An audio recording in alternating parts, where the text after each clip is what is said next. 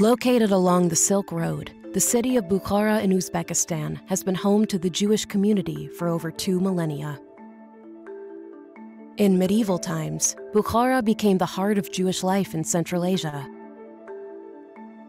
The term Bukharan became a name for all Jewish communities in the region. The community developed a distinct culture, maintaining a long tradition of resilience through trade and crafts, such as textile dyeing and jewelry. Древние, значит, халаты бухарских евреев сшитые, платья евреев бухарских. Вот. У нас, значит, начало вот такого искусства, как сазанбе, это было в Бухаре. The foremost representation of these traditions are preserved in the Jewish houses of Bukhara.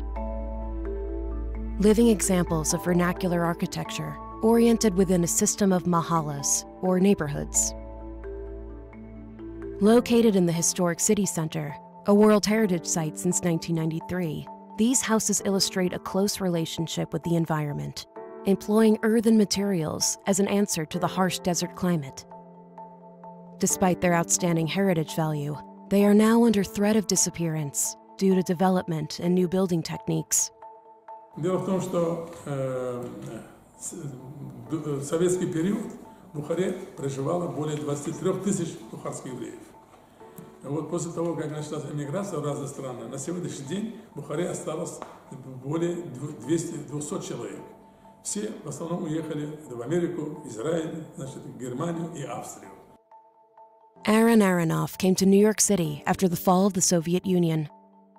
For over 30 years, he has transported thousands of embroidered garments, kitchen and farm implements, portraits, and other examples of traditional Bukharan Jewish culture from his native Uzbekistan to Queens, where they are displayed in 3 rooms of one of the Bukharan schools. I created this museum because I grew up in such an atmosphere.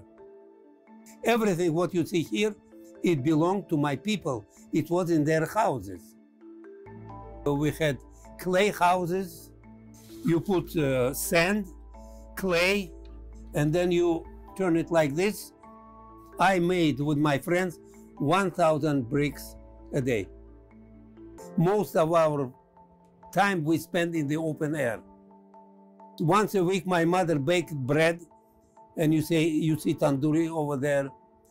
We had problem with kosher meat, so you see those sheep, chicken. We had problem with kosher wine. We had our grapes, and we made wine and kept them in those jugs. We didn't go to the restaurant for wedding. You see that pan? We could make dish for 100, 200 people. Our children, grandchildren, great-grandchildren would like to know about their roots. By telling them the story, it is nothing. We'll tell them, come to the museum, so you will see the way of life, how it used to be. Following the site's inclusion on the 2020 World Monuments Watch, WMF and the International Institute for Central Asian Studies, in partnership with the Bukhara State University, launched the Traditional Bukharan Jewish Houses project. Through the use of digital technologies, the project aims to create best practice conservation guidelines and enhance community awareness of traditional techniques, while fostering collaboration and knowledge between different stakeholders. The project is also intended to develop the necessary inventory, documentation, and condition assessment of these unique and historic houses, with the support of the Torin Polytechnic University in Tashkent. Since 1988, WMF's Jewish Heritage Program has supported conservation work at nearly 60 sites around the world. To learn more, visit wmf.org/Jewish Heritage Program. Hello, everyone, and welcome. It is really great to see so many people joining us today for this event. My name is Javier Ors Ausin, and I am a project manager at World Monuments Fund, and I will be your host today for this On My Watch event focusing on the traditional Bukharian Jewish houses in Bukhara, Uzbekistan. Today's event is part of a series of conversations where we invite architects, urban planners, preservationists, and other stakeholders to really explore the political, cultural, and technical issues that emerge from the preservation projects that we implement at cultural heritage sites included in the World Monuments Watch program around the world. You just saw a video that I hope gave you a sense of the richness and significance of the Bukharian Jewish houses. And we will talk more about that during this program, but I want to take this opportunity to really thank our local team in Bukhara for their efforts to put together this video, as well as to Rabbi Abraham Iskakov from Bukhara and Aaron Aronov from New York for their help to put this together. Before I continue to the actual program, let me just share some important information about today's event. This event is hosted in partnership with our great colleagues from the European Association for the Preservation and Promotion of Jewish Culture and Heritage, and in collaboration with the International Institute for Central Asian Studies, who are also part of this project, and with the New York and UK chapters of the American Institute of Architects. In fact, if you are here from AIA and want to get credits, this program has been approved for AIA credits. And to receive those credits, you will have to follow a link that will be posted in the chat later on. Also, if you have any questions during this program, please feel free to write those questions either in the chat or in the Q&A box, and we will try to address as many as possible during the program, and particularly during the Q&A section at the end. Finally, I would like to thank the David Berg Foundation for their lead support to this project, as well as to the Tiana Dera Foundation and Nelly and Robert Gibson, and really to all the supporters and people who really support the Jewish Heritage Program at World Monuments Fund. And now let's talk about today's program, which, as you know, is focusing on the traditional Bukharian Jewish houses that are really a unique and exceptional example of vernacular architecture within the urban fabric of Bukhara, and a set of 3 Mahallahs within the historic center that, as you heard in the video, is a World Heritage Property designated by UNESCO in 1993.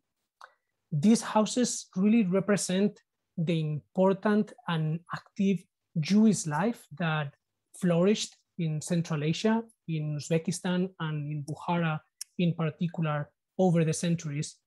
But beyond being a form of community expression, as you saw in the video, these houses also illustrate the really close relationship between architecture and the environment in the way they are designed and in the way they are constructed using earthen materials that really respond to the climate conditions of Uzbekistan. These traditional houses are, as I said, great examples of cultural heritage in Uzbekistan, but they are also very vulnerable and very delicate. And in fact, some of them are disappearing.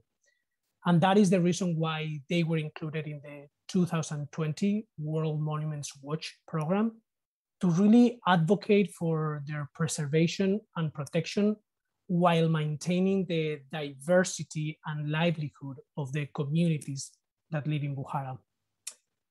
After the watch inclusion, we started working with our partners from the International Institute for Central Asian Studies and Bukhara State University, and many other partners that have joined this project since we started a year ago, to, as you saw in the video again, really conduct a project that would tell us how many houses are remaining in the historic center of Bukhara, to really document and assess what their physical conditions are, and ultimately to develop conservation guidelines and strategies that will articulate how they should be or could be preserved going forward, and also engaging the community in the process.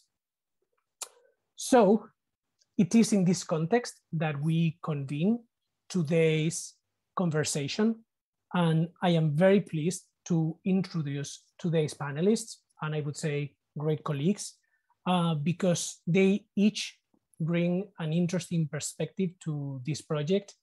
And the four of us were just in Bukhara last week conducting a field mission. They still are there. I'm the only one who left. And we visited the houses, met with members of the community, met with other stakeholders, and really had a lot of working sessions while we were there. So I am really, really happy that we were there just a few days ago, and now we have this opportunity to bring really the most recent information, ideas, and findings, and share them with you in this program. So without further ado, let me do the introductions. Dr. Dmitriy Voyakin, Director of the International Institute for Central Asian Studies, which I will refer as IICAS from now on.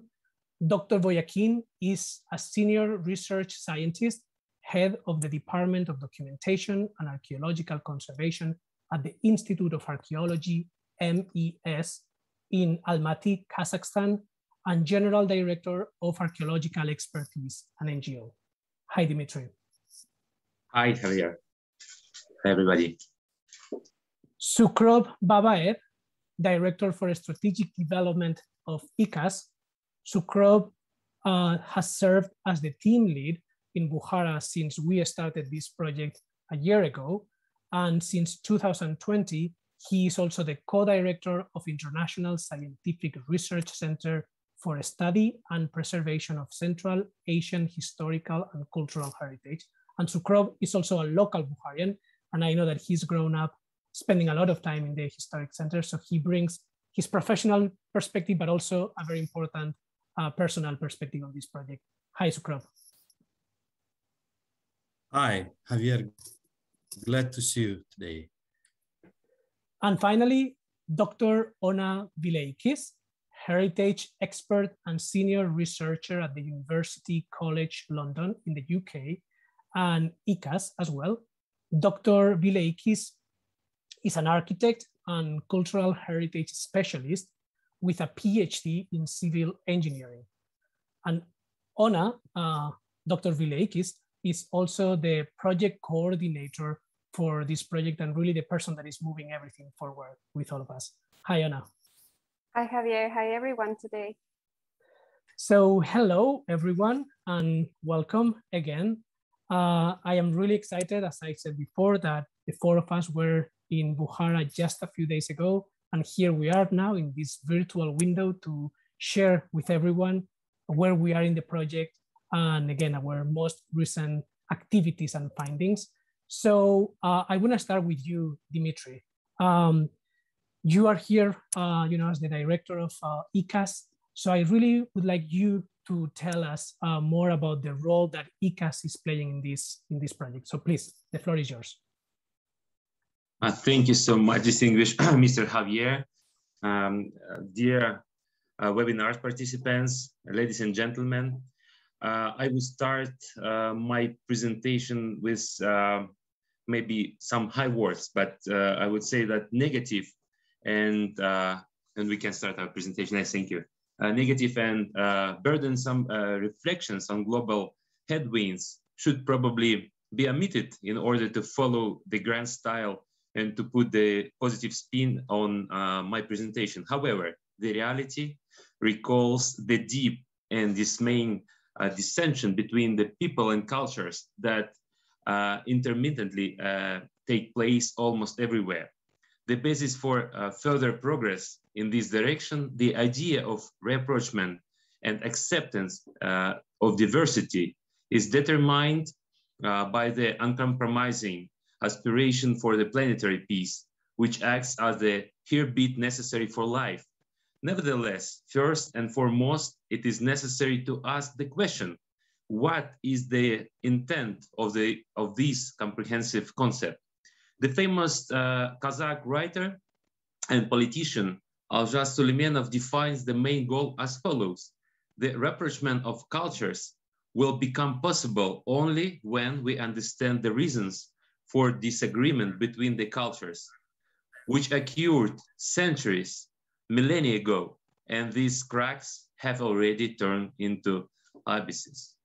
Understand the reason. That is the most important question. I'm convinced that one of the key factors is in understanding the reasons can and should be unbiased science in the various manifestations. Of course, alongside the information and popularization of the results of the researches. The principle of historism in this regard underlies the model of cognition at the basis for the analysis of changeable processes.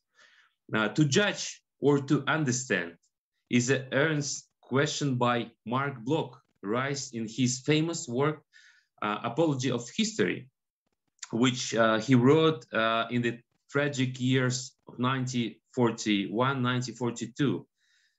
His contemplation made him realize the following. He said, "We always have limited understanding. Anyone who differs from us is a foreigner, and political opponent is usually treated as a bad person. We need to better understand the human soul in order to wage struggle, and even more, in order to avoid them while there is still time. If history abandons the habits of the punishing archangel, it will be able to help us to heal from this flow.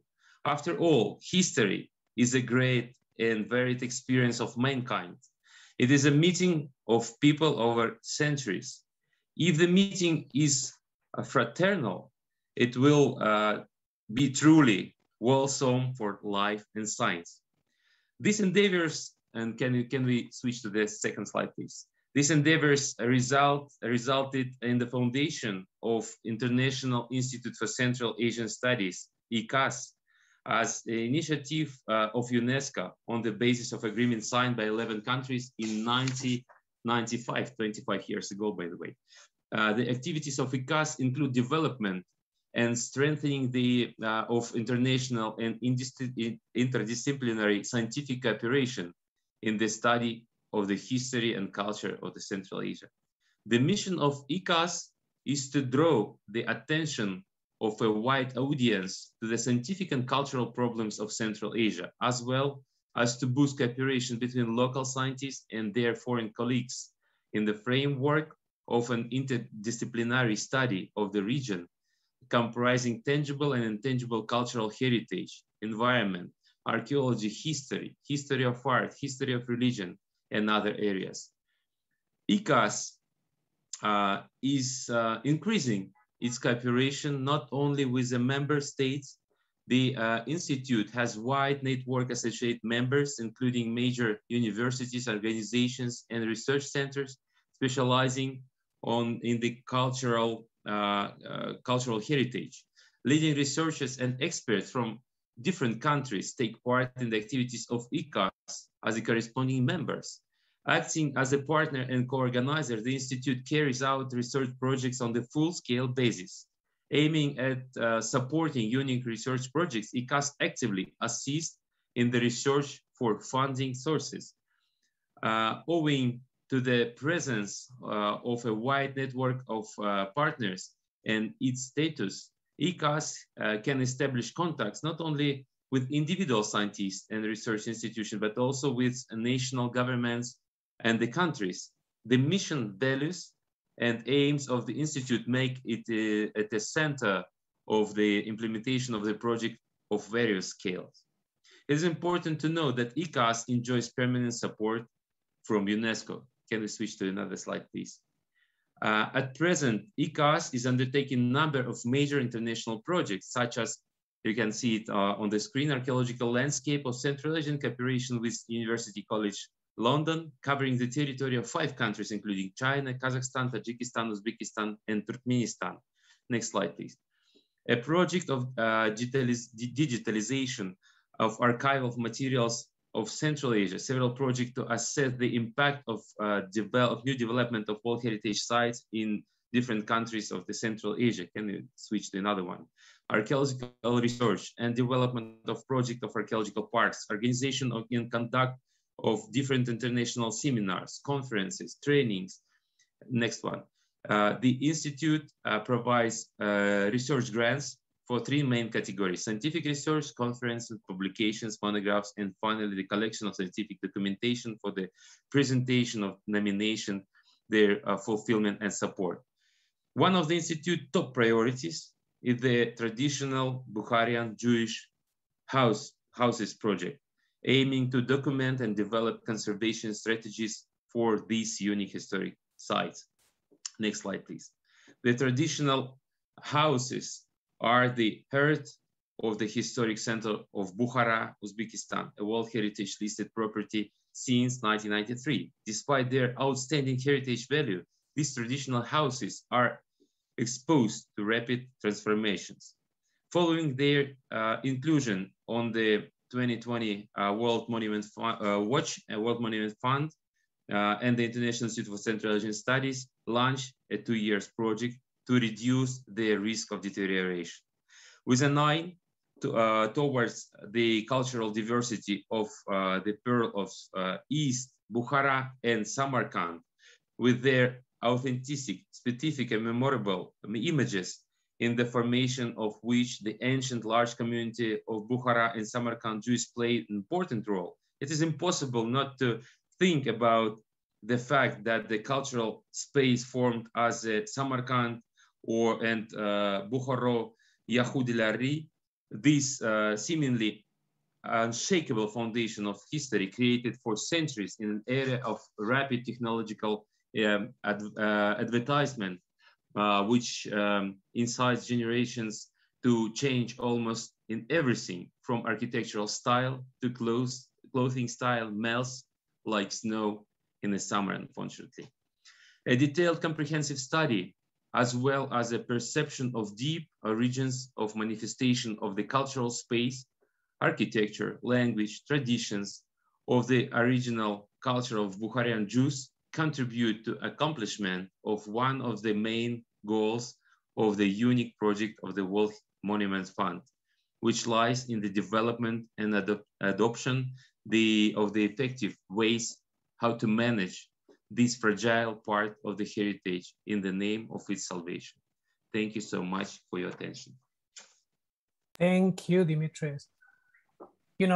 And thank you to you and to the entire IICAS team for being part of this project with us, but also for all the efforts that you do to preserve cultural heritage in Uzbekistan and Central Asia. It's great to see all the work that you are doing. So now I would like to invite you, Sukhrob, to speak. As I said before, you are a local Bukharian and you have been overseeing, here you are, and you have been overseeing the fieldwork in Bukhara since we started a year ago. So I would really like if you can share a little bit, an overview on the significance and the history of the Bukharian Jewish houses with everyone in the audience today. Well, hello. I'm glad to participate in such a interesting webinar. And let me share a bit of my own experience and of course of my knowledge about Bukhara Jews, because the topic of today's discussion is the Bukhara Jewish community and the heritage that was left or left, which is living now. So originally Bukharian Jews Jewish community started its history more than millennia ago. So it was a long way Babylon through through the territory of modern Iran and Afghanistan, and then finally with the stop in Bukhara, where probably the Jewish community, as we can guess now because we don't know for sure, but I like this idea that Jewish community felt home here and decided to stay here for a long, long time. And as we see on the map, this is the map of made by topographers in 1910.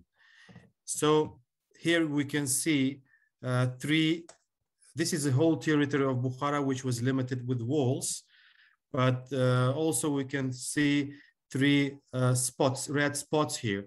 This is the territory where Bukharian Jewish community used to live and lives now. Why I say used to live, because now we don't have this number of the members of community that was in even 1970s, when it was the Soviet period, when Jewish communities start to immigrate to United States and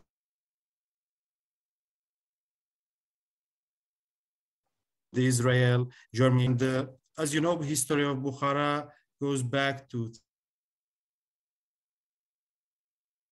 thousands and thousands years, 1,500 years. So in Bukhara, known as center of a trade, which means a center of different cultures and crossroad of these cultures, and of course religions, and also the culture that was brought with religions and beliefs. So Jewish community was one of the many communities who used to live in Bukhara in Middle Ages, and some of them are not there anymore.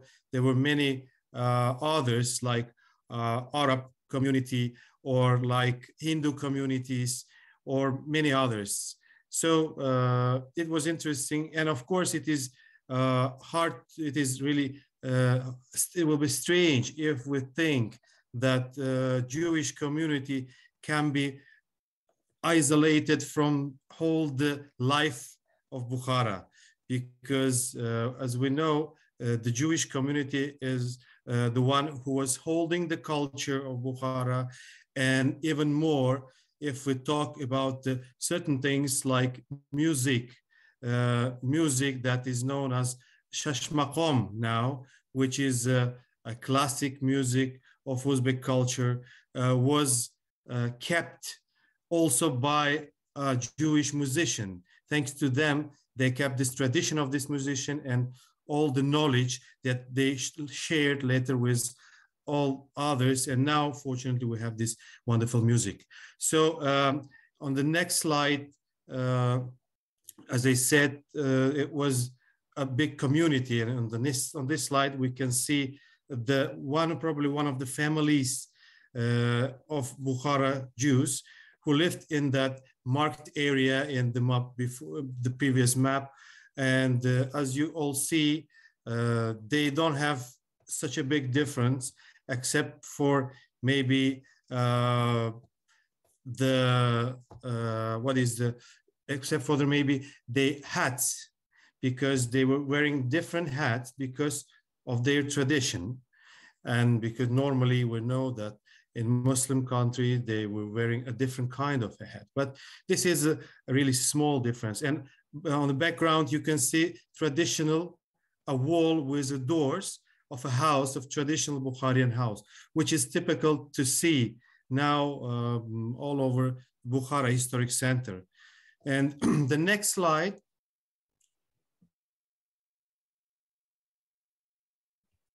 shows us again representatives of Jewish community reading Torah. The leader is an adult, and young boys following him. So that brings us to the idea that it was quite open and free for them to make their services according to their traditions of their religion. And of course, they had a different religion, different from local. They were not Muslim, but since so they had their own synagogues, and that still exists, and even not one but two in Bukhara, acting synagogues. So that means that Bukhara culture, here we can see the synagogue, picture of a synagogue. And something interesting that we can see here is the all attributes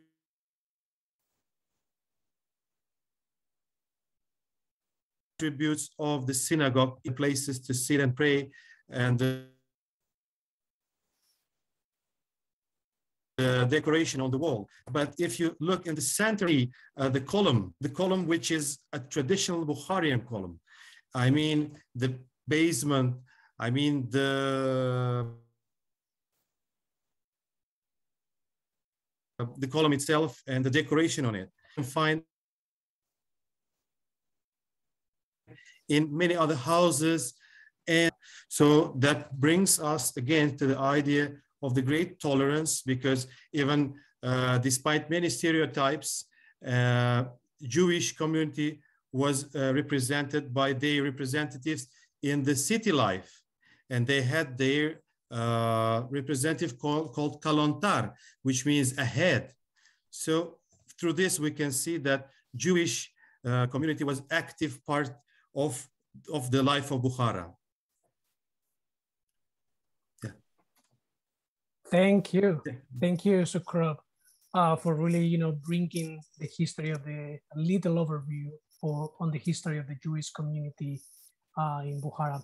There are many questions that come to my mind, but I think we are gonna leave them for the discussion. Now I would like to bring you, Ona, to the conversation and really ask you to share with all of us, with people in the audience, more details about the project that we started a year ago and where we are in the process. So please, the floor is yours.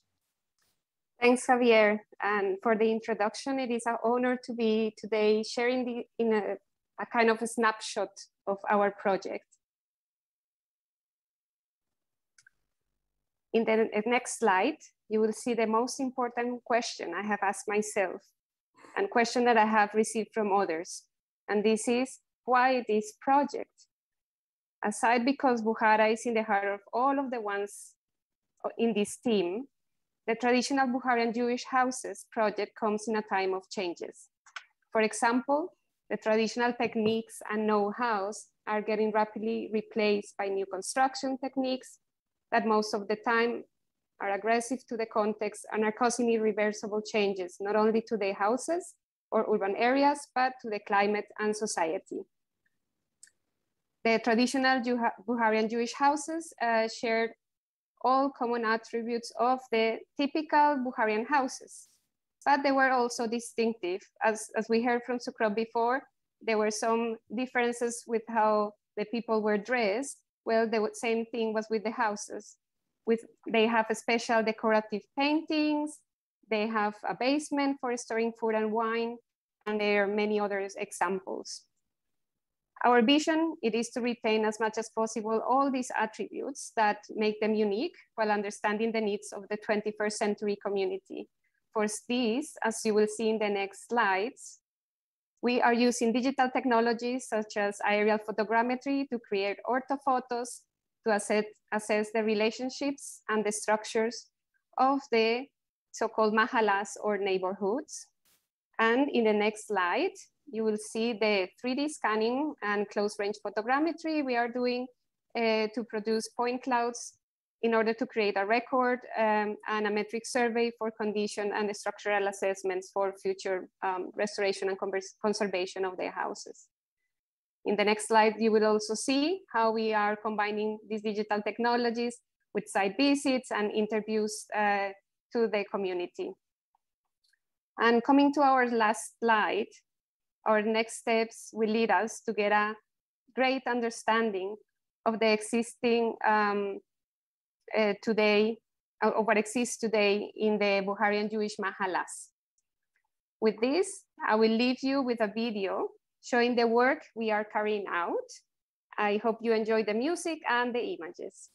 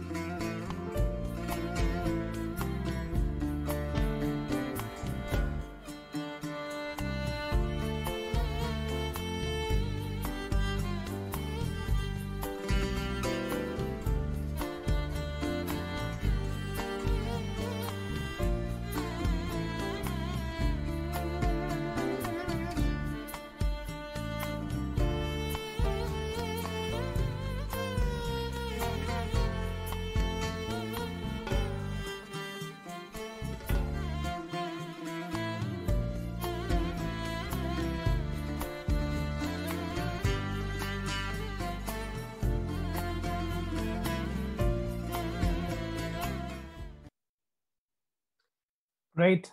Ona, this is such a great video. Thank you for transporting us to Bukhara for a few seconds.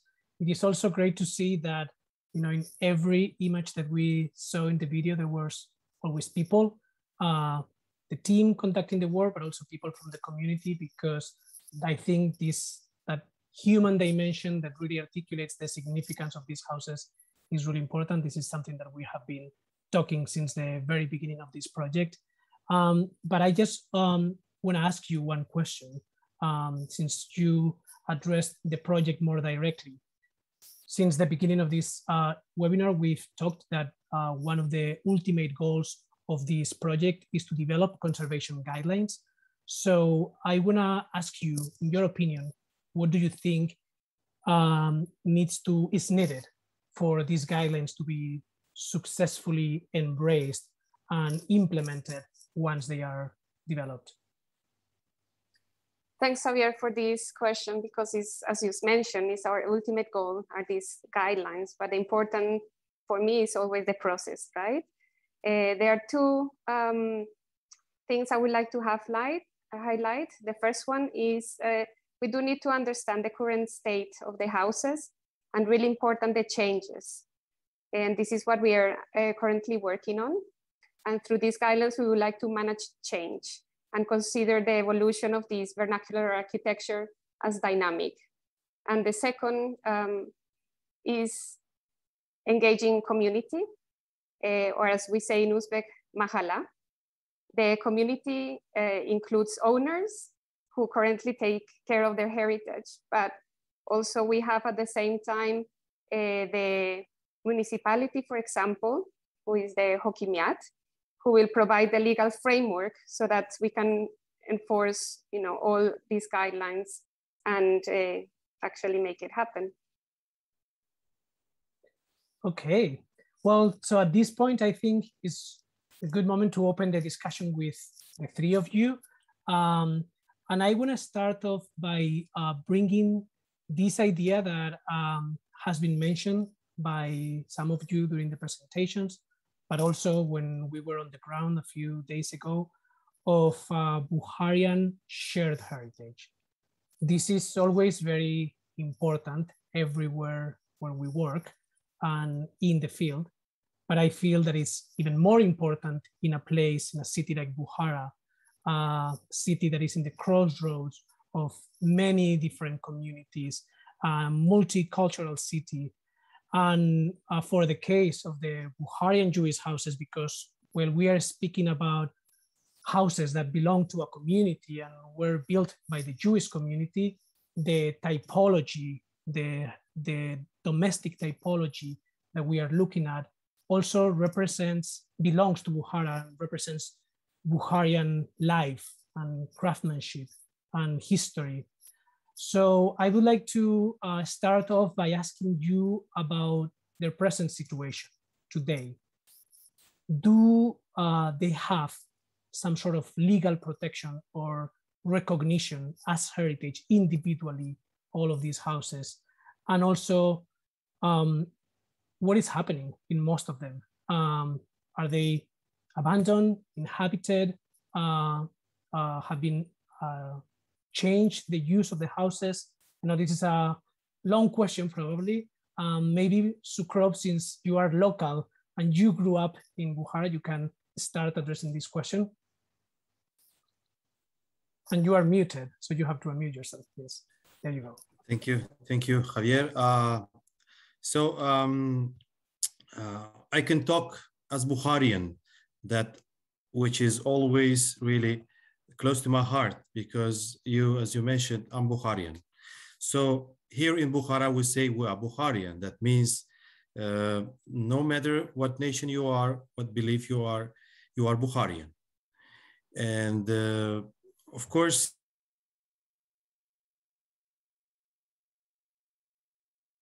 the situation, as I guess, probably in the world, the situation is changing because that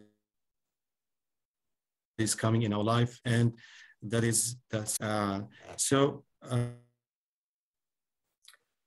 So Sukhrob, it seems that we are having some of course, there's a big with your internet connection. I really want you to answer this question, but I think we are having trouble understanding what you're saying. Let's give it a try, and if not, maybe Dmitriy or Ona can share also their thoughts on this. Let's try again. How is your internet going now? I can hear you now, Javier. Okay. Yeah. So I hope it continues okay, as I said. So, so yes, and this is maybe one of the main concerns. But again, fortunately, this, of course, there was a lack of knowledge through this previous Soviet period, because of course we people do understand where they live, and of course they evaluate all the surrounding that they have, including the houses, and especially now what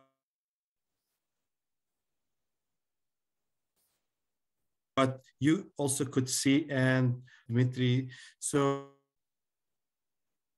Okay, Sukhrob, we are having some trouble hearing you. I don't know, Dmitry, Ona, if you want to add something else to what we could really understand from Sukhrob's answer. So we have seen evidence of people starting to. Yeah. Ona, Dmitry, do you want to add anything else to this answer? Yes, I'll be happy to continue just a little bit what Sukhrob was saying. So the question was about, for example, ownership, right? Right now, the houses are private, but are also national protected. And so there's, it depends. It could be a private house, it could be a national protected, like it could be protected national, but also owned by the state.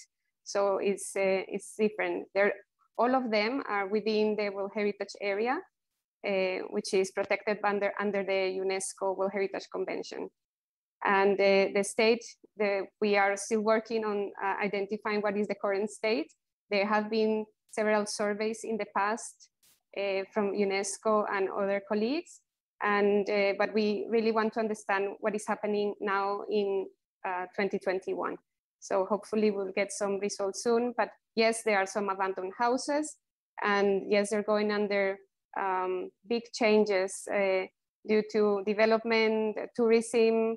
A lot of them have been turned into hotels, but not necessarily all of them have lost their significance.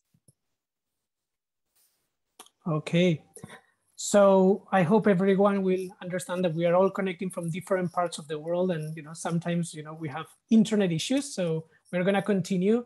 I'm glad that Sukhrob, we have you here. Let's try to bring another question in a few minutes. But since I have you, Ona, speaking about this, I also want to ask you again, going back to the conservation guidelines that we discussed before. A lot of people in the audience might know what conservation guidelines means and what they are, but some people might not know. So I would like if you can say something about what type of document this is, what type of information it contains, and how it can be used for the preservation of the Bukharian houses going forward. Actually, I would like to start with your last part, which is Bukharian houses, because the idea, although we are targeting at the traditional Jewish Bukharian houses, it will serve for the whole historic center of Bukhara to know, how to conserve and maintain their houses. So we're preparing different documents. One of the documents is a technical document for that we would like also to introduce to the code of construction in order to have traditional techniques as part of this code. And this is important because they will be legally acceptable to have all these changes towards traditional techniques and not necessarily new architecture or new materials. And a second document we would like to have is addressed to the owners of the historic houses.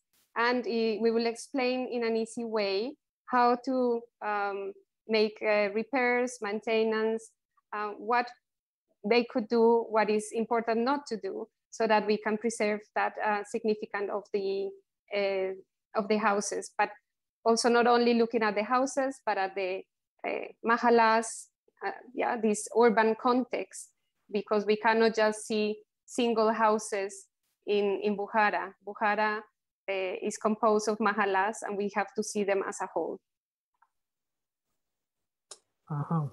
Well, I couldn't agree more with you. So now, since we are talking about the context, you were talking about the urban context, but there's also the social context of the communities, the owners. I have a question about the role in this process.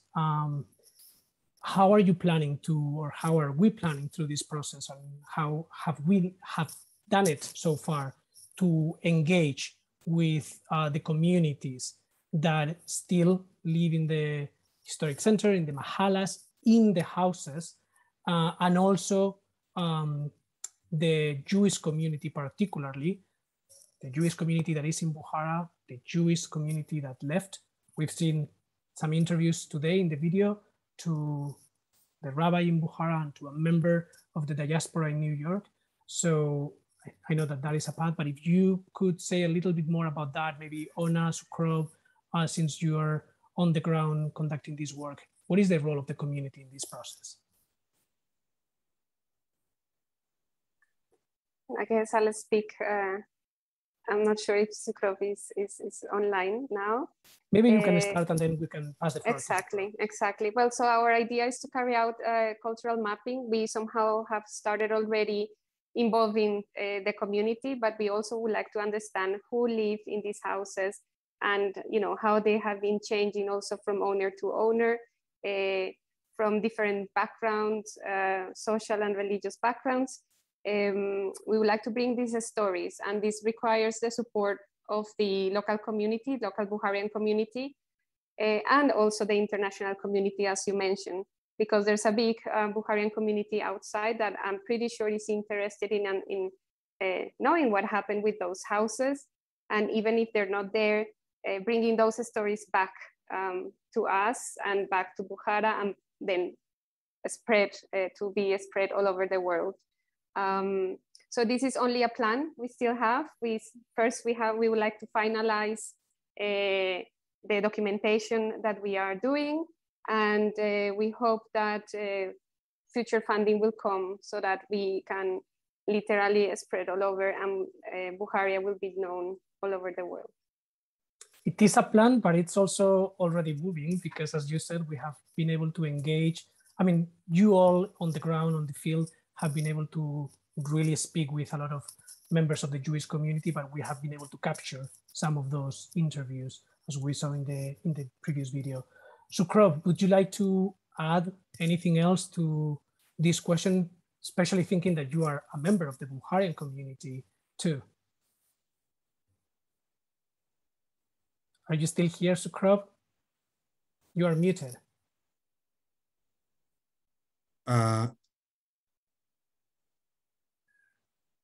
Yes, Javier, it's due to some unstable internet connection. I hope you hear me now. Yeah, thank you so much. So yes, so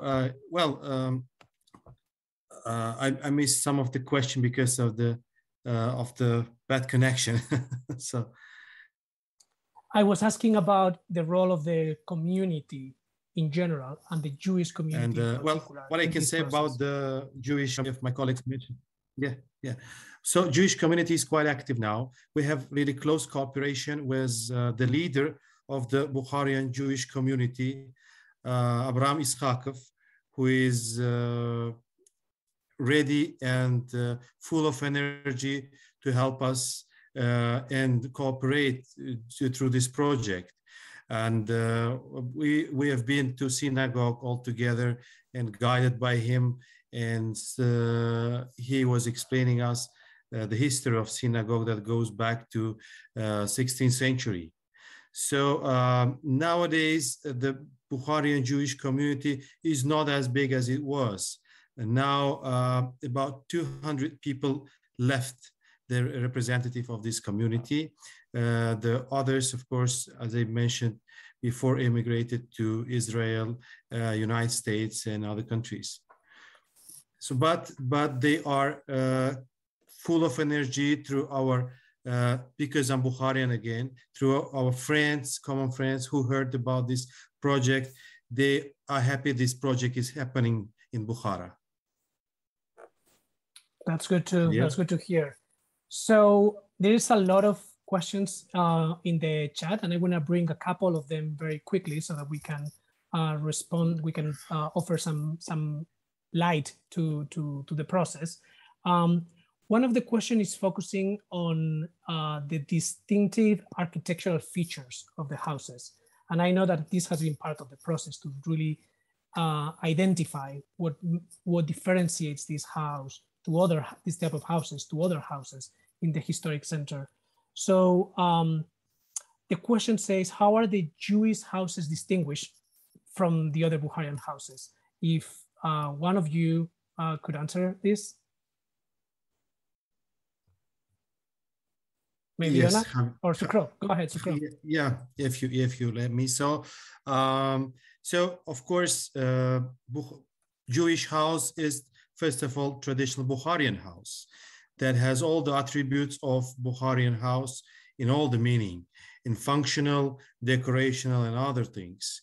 But due to Jewish community, and they believe, because as I said before, they this is a house that where Jewish community live, and they have different culture, different rituals, religion rituals, as it was mentioned also in the first video in our webinar. So they had some small differences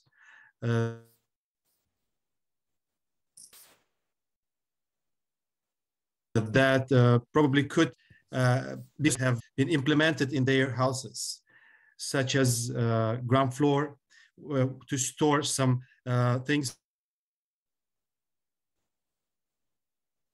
and probably to do some work buying some fabric. This was what the Jewish community famous with in Bukhara.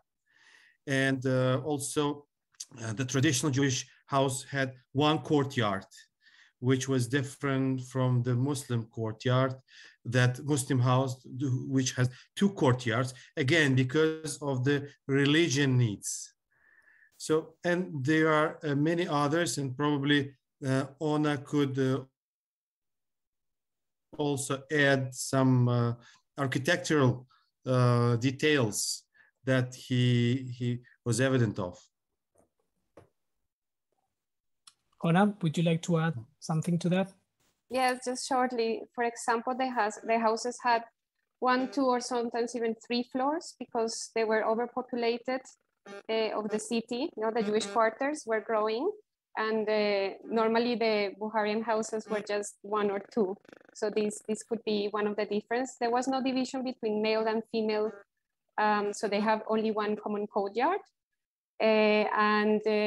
Well, the basement that we mentioned,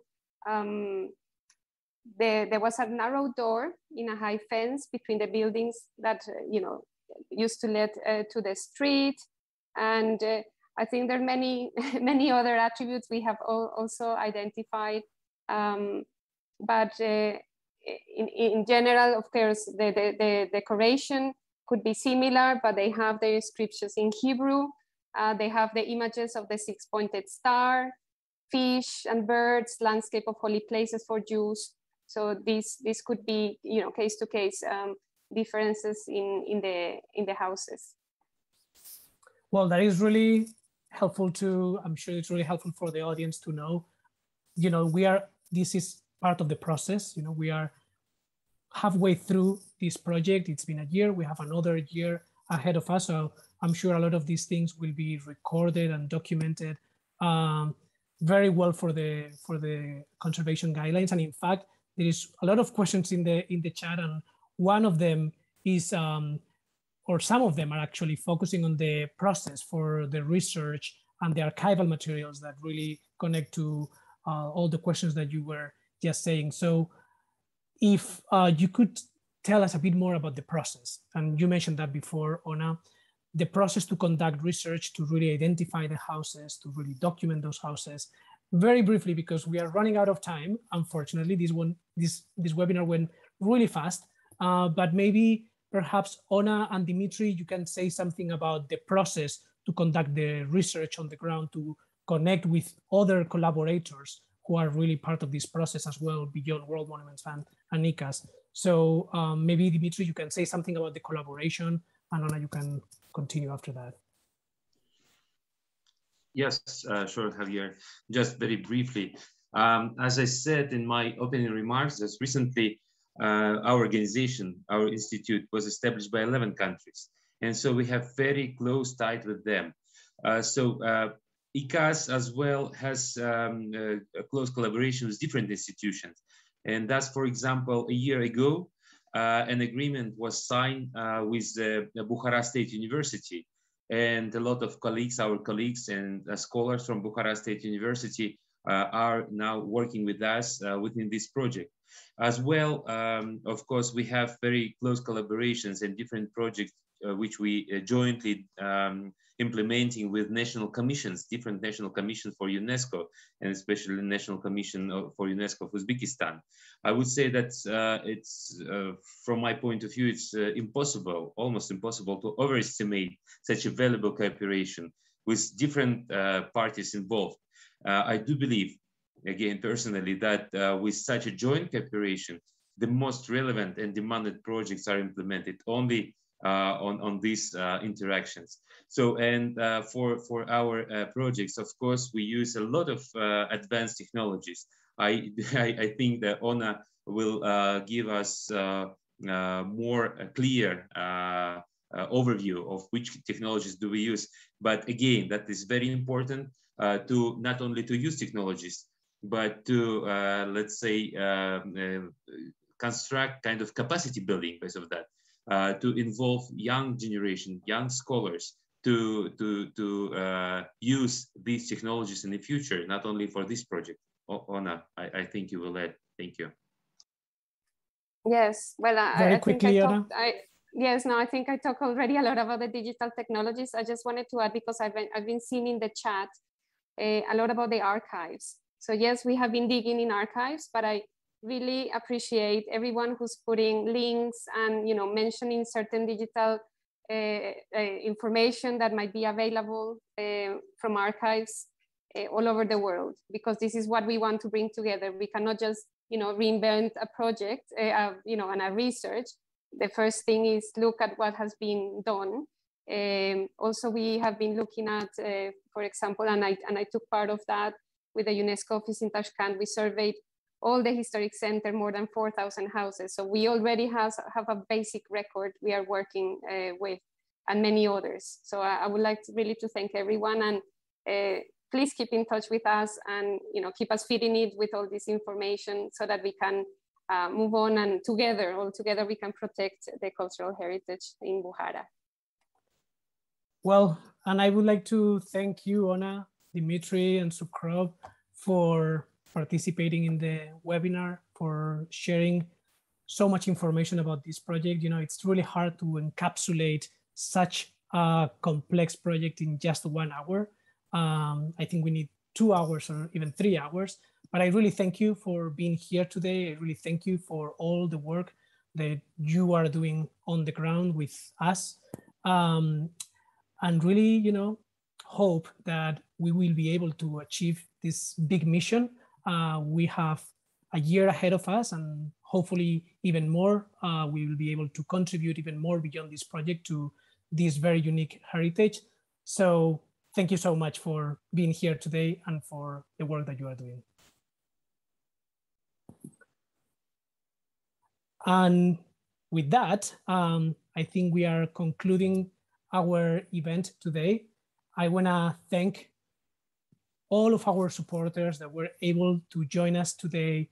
I would like to thank our event partners from the European Association for the Preservation and Promotion of Jewish Culture and Heritage, and the New York and UK chapters of the American Institute of Architects. I would also like to thank all of our wonderful speakers, including our recorded guest interviewees that you saw in the initial video, for their insights and contributions, as well as to the International Institute for Central Asian Studies for being our partners on this project, and also for being our partners on this event. Once again, make sure that to take a look in the chat for the link to sign up for the AIA credits if you need to get those credits. And you will also find a link in the chat that contains a short survey about World Monuments Fund's public programs. If you have 2 minutes, we would love to hear what you think about these platforms that we are using to share our work with you. I hope you will join us for our next events. You can visit our website at wmf.org for more details. And if you would like to support our work in Bukhara and our work at many other heritage sites around the world, you can go to our website too, to wmf.org/donate, or use the link in the chat. Our work really isn't possible without your support, and we are very thankful and grateful for that. I also invite you to discover our Heritage from Home series, which releases a WMF site virtual tour every month online. So go to our website and find out more about it. And with that, I would like to thank you all once again for joining us today and wish you a great day. Thank you. Ciao.